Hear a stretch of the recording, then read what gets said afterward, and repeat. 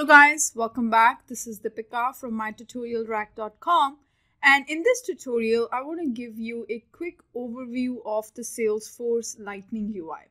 So we're going to go ahead and talk about applications in Salesforce, the tabs, objects and the fields, profiles, users, etc. So let's go and log into our Salesforce accounts. In order to log in, we'll go to login.salesforce.com. And then here you're going to go ahead and use your username, which is platformappbuilder@mytutorialrack.com. And this is your password. So we'll go ahead and log into the developer's account that we created earlier. And when you log in, this is the home page that looks like this.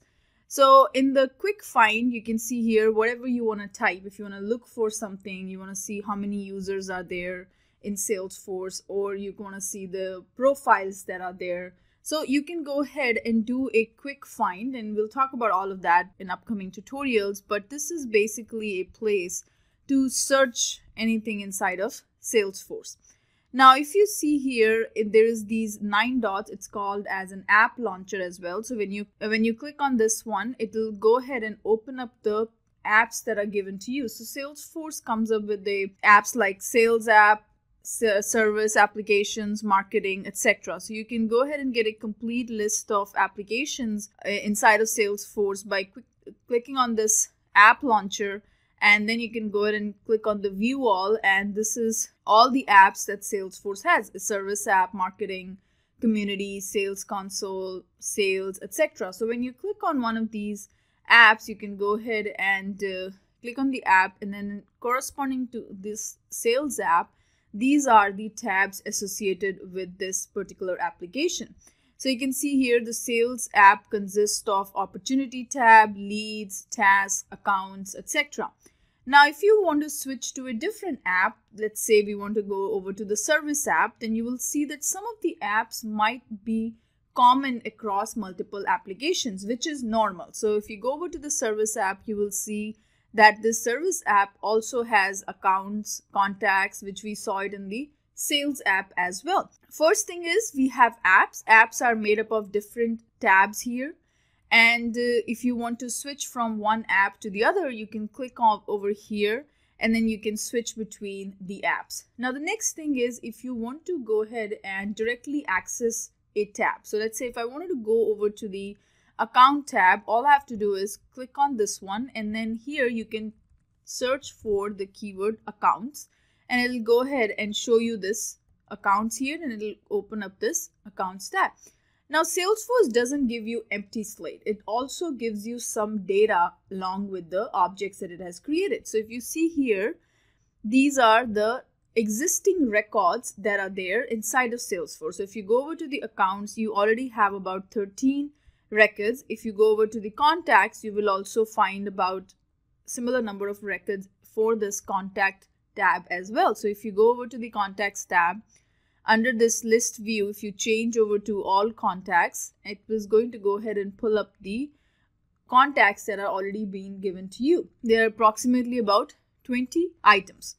So we talked about applications, and we talked about different tabs here. And then if you wanted to go over to a different tab, let's say if you wanted to search for cases, you can either go to service app and then open up the case, or you can just search over in the app launcher, and then you'll go ahead and click on the cases. It'll open up this cases tab for you, and it'll have some list views already, like all the closed cases, all open cases. So if you click on over here, it'll give you the list of the cases. So this is just the data that has already been provided to you by Salesforce. Now over here, if you wanted to look for that anything inside of Salesforce, you will click on this gear icon, and you will go over to the setup. And over here, you can type in whatever you want. So whenever you create an account with Salesforce, you will be listed under this users. And you want to go ahead and look for users. So click under the users. And this is the existing users in your org right now. So you remember creating this particular account, which is my first name, last name, and then this is the username.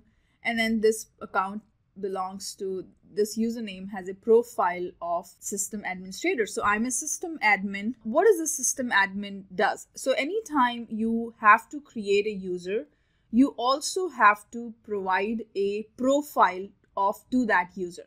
So profile will control what application the user is allowed to see, what objects a user is allowed to see. So profile controls the visibility. And anytime you create a user inside of Salesforce, you have to provide the profile. So one user can only have one profile at a time, but one profile can be shared between multiple users. And we will dig deeper into profiles in the upcoming tutorial, but just to give you an overview that we have, when we created an account, we automatically have a user, and that username is this, and the profile of that user is system admin. Along with this user, you also got some other profiles user like chatter user, integration user, etc. So if you go ahead and click on this system administrator, it will open up the profile of system administrator. And if you wanted to edit anything on this profile, so this is a standard profile. So just like Salesforce provides you with some sample data, Salesforce also have this profiles that you can either use to clone. You can use those sample profiles or the standard profiles. You can create your own profile using that as a template.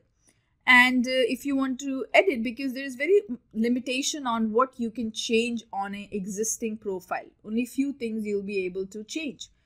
Not everything on a standard profile can be changed. So if in order to have a profile that you want to control, you have to create a custom profile. So in order to create a custom profile, what you have to do is you just have to either clone one of those standard profiles. So if I go over to the profiles, right now, if you think that I'm going fast forward, don't worry. We'll go slowly cover all of these topics one by one. This is just an overview of the things that I'm providing to you. So if you go over to the profiles, you will find that these are the existing profiles that Salesforce has already given to you, and there are a total of about 37 profiles. Now you can change how many you want to see it on a single page. You can change that number by clicking on 10, 25. So if you just want to see 10 profiles, then you have to go to the next page in order to see the next 10 profiles. Now each profile has a name and it also has a license. So this profile uses a Salesforce license, this customer community login user uses this license, etc. So now here, if you wanted to create a new profile, or if you want to use an existing profile and you want to clone it, what you can do is you can either use this clone next to it, so it'll automatically clone the profile, and you can basically create your custom profile as well. So you can use whatever the standard profiles comes with, and then you can clone it, basically create a duplicate of that, and then you can make any type of changes on your custom profile. Now, since if you want to go to a system admin profile, you can directly click on the first letter, which is S. System admin starts with the letter S. So when you go over to click S, then it will go ahead and give you all the profiles starts with the letter S. So here you have the system admin profile.